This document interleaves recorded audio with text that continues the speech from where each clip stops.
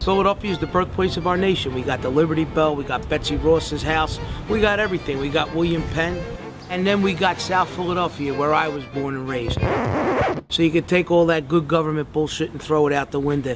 Now you're dealing with the streets of South Philadelphia. It was probably the baddest mob town in the country during the 80s. People were getting killed day after day. They were finding bodies everywhere. Jimmy Broom's Diodorio got whacked right up here on the corner.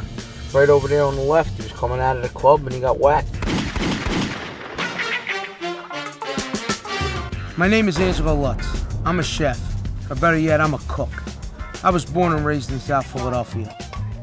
I grew up in the streets, you know. I went out, I worked legitimately and I worked illegitimately. I hustled. Whatever I had to do to put $1 in my pocket. Angelo was charged with racketeering, along with Joey Merlino and 5 other co-defendants.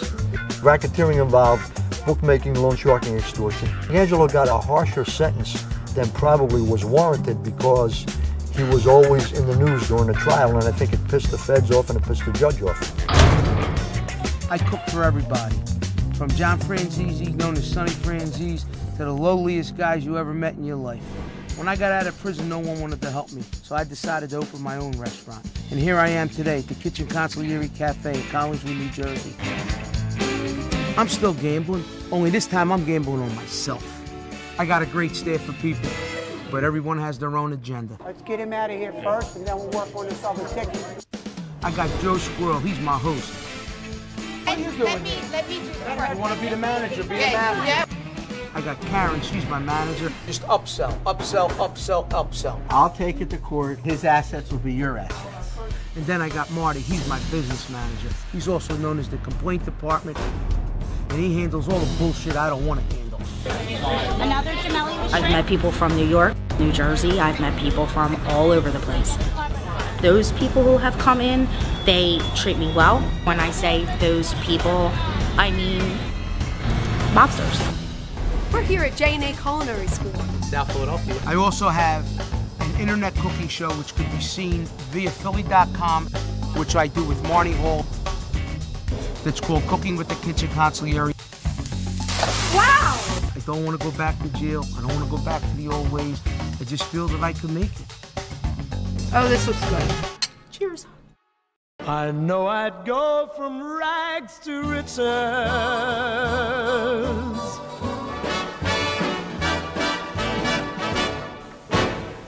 There's 7 people handling the front of the house. Today I'm slammed. It's one of those days.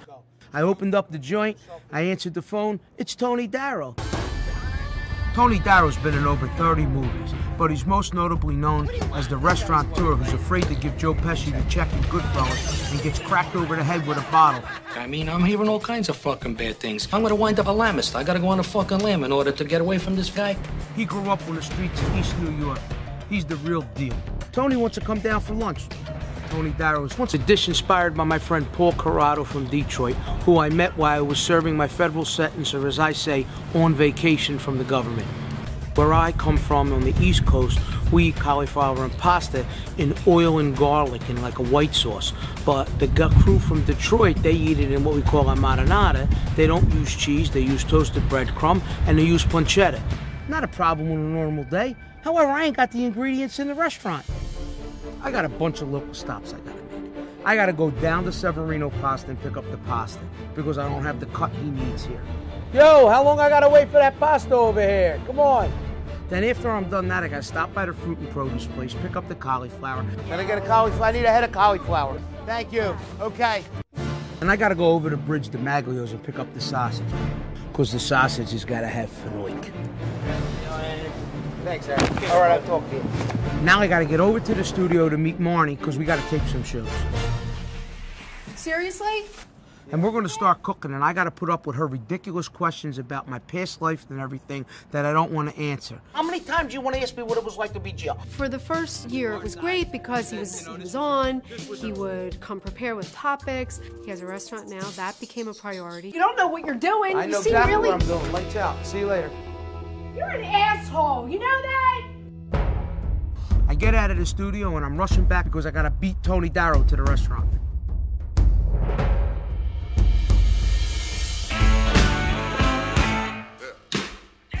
I'm Tony Darrow. I called up. Tony comes in 20 minutes earlier than he should.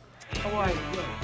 We're gonna get the squirrel. We're gonna see you. Give me a few minutes. You're a little early. I'm getting everything done now. I greet him. I have the staff seat him. Now I gotta get into the kitchen. Boom, boom, boom. I got the Italian speck cut up. I gotta start dicing it up. I gotta start sauteing it. Joe, go out and amuse them a little bit. They'll be fine. The cauliflower is already sauteed. I gotta start cutting up the onion, caramelizing the onion, adding the garlic, the wine, the tomato sauce. I gotta get it all perfect. I gotta get the pasta ready to go. I mean, I gotta start toasting breadcrumb. I gotta get everything ready. This has gotta be perfect. This is huge. I mean, this could be the start of something really, really big. I gotta nail it. I gotta hit it. It's gotta be perfect. Hey, Joe, tell Angelo I'm in a hurry, okay? Okay, you guys Cook are it going as to soon gamble? as he can, or I'll come in the kitchen, I'll give him a fucking beat. Can I get a spoon, please? Here we go. Excuse me. Thank you so much. If this guy doesn't like the food, it's a slate of Italian celebrities that may never come to my restaurant. But if he likes it, guess what? It's a home run.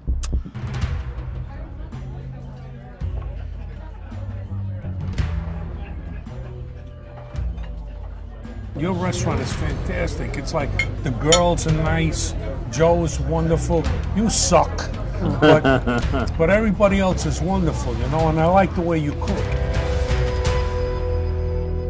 It's very rare that they put cauliflower in pasta with sausage. It's different. And then they put what my mother used to do, a lump of ricotta on the top of it. That only comes in a neighborhood restaurant. You know, you could do one of these like in Atlantic City.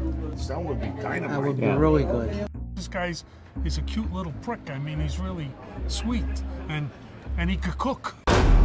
I need my money. I got wolves at the door every day here because of what happened in the past. Every day is a struggle. I don't know how I'm going to pay the bills in here, but I just do.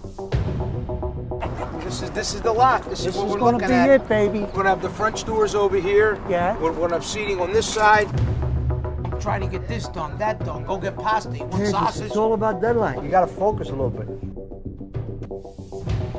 Business was bad. Fuck you. Pay me. Stay away from the casinos are a bad apple. I'm going through the door, and I'm not going to leave until you write me my check. If he goes back to his old way of life, I will personally kick his ass.